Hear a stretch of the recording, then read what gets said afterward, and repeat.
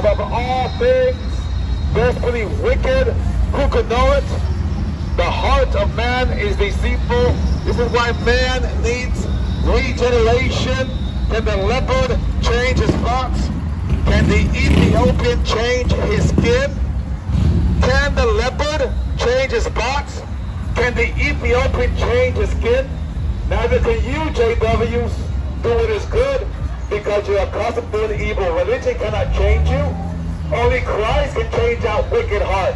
See, just like the Pharisees, outwardly appear beautiful like whitewashed tombs, but inwardly full of dead men's bones. They don't hear the word of God.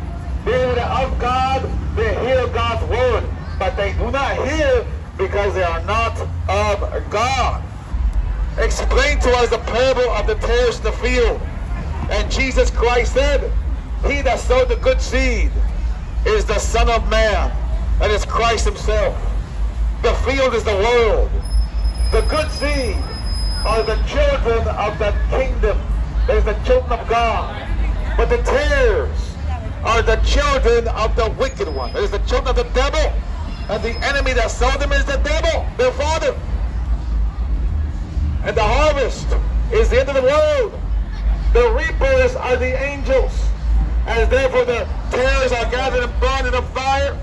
So shall it be at the end of the world, that the Son of Man shall send forth his angels, and they will gather out of his kingdom all those who offend, all those who live lives in offense toward the living God, all those who are living and ending against God, all those enemies of God, all those who offend, all those who live contrary to God's will, all those who live in constant rebellion against God and against his word.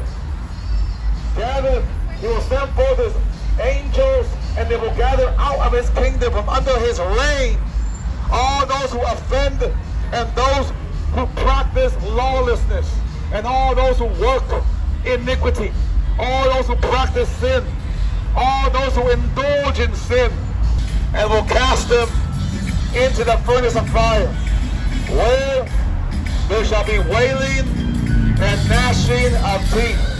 Where there shall be wailing and gnashing of teeth. He that believeth on him is not condemned, but he that believeth not is condemned already. Those who are not in Christ, they are already condemned. Already condemned. Already on the broad path that leads to destruction.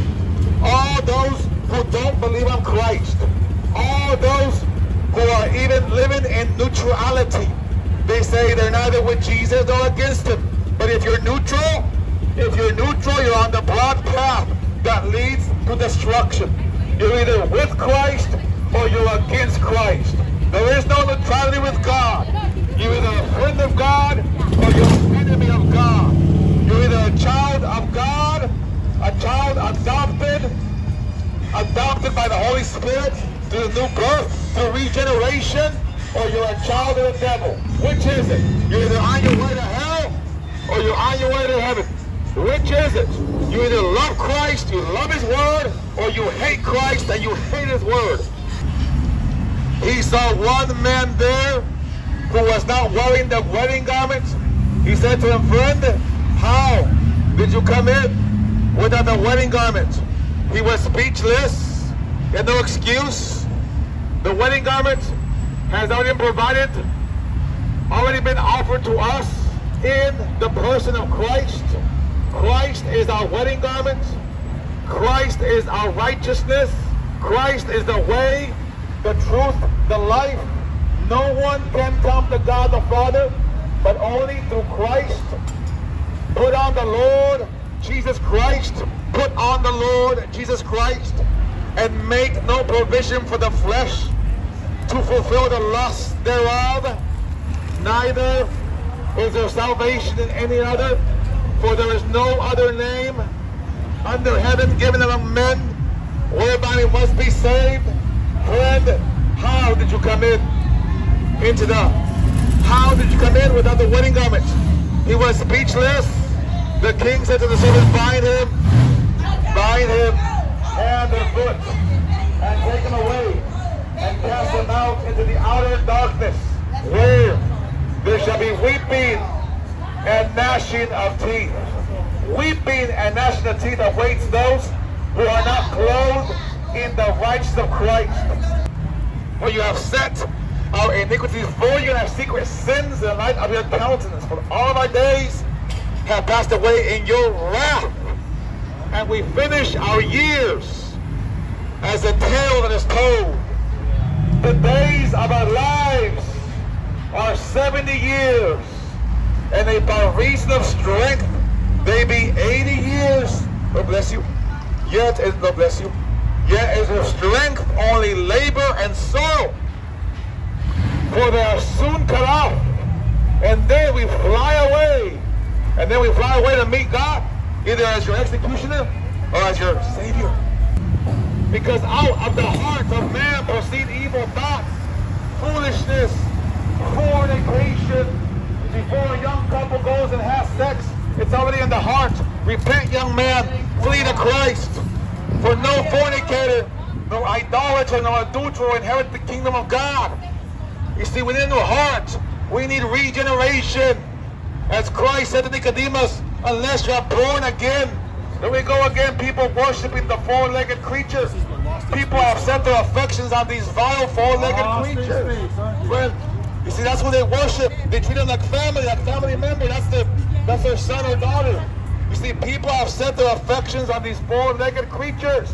People don't want any children no more. In fact, people call them little babies in the womb parasites. Without fail, it would seem that the perception of child babies, fetuses, and what have you being an inconvenience to a woman, yet perseveres, because they're pests, apparently. Those things are parasites. Those are flea bags.